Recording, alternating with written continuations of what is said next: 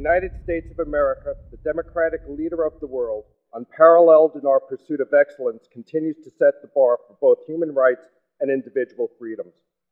When viewed in concert, security, economic stability, equality, and tolerance are the catalyst of democracy and justice. But without the foundation of democracy and justice, there would be no order, and civilization would descend into lawless society which preys upon the weak and the fragile.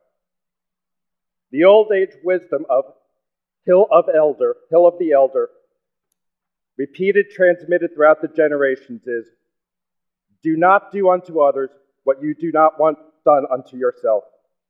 Elegant, simple, yet profound to its core.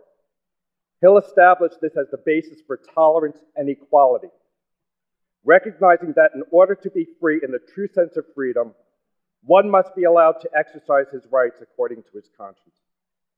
Consistent improvement, innovations have become our standard, forced into an environment of tolerance and stability to propel each citizen to a level of freedom that allows them to live free as the framers of the Constitution envisioned.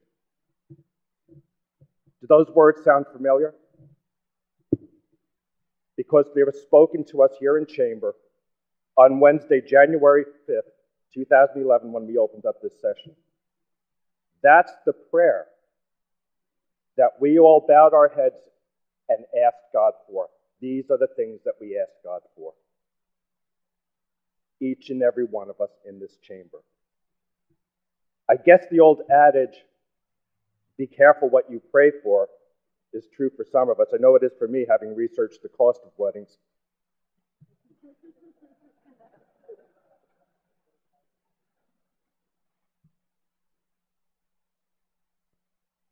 But what I do want to talk about are my colleagues here and my friends.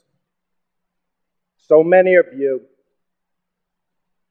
I know, have anguished over this issue.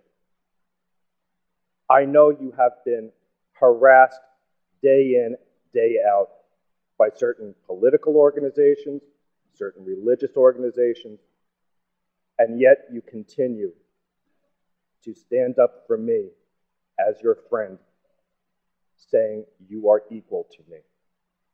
I am your equal. And I want to thank those of you in this chamber who are my friend. And I know when I do get married, and I will, and it will be soon as I save up the money,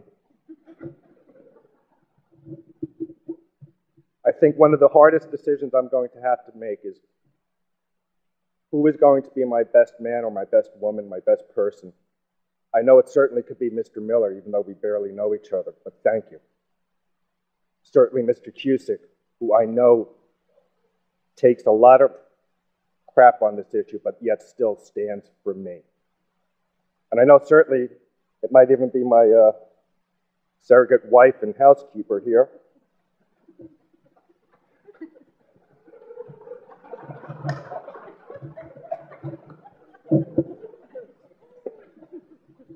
Who has been so good to every gay or lesbian New Yorker in this state. Thank you, Senator. What I'm hoping for my other friends in this chamber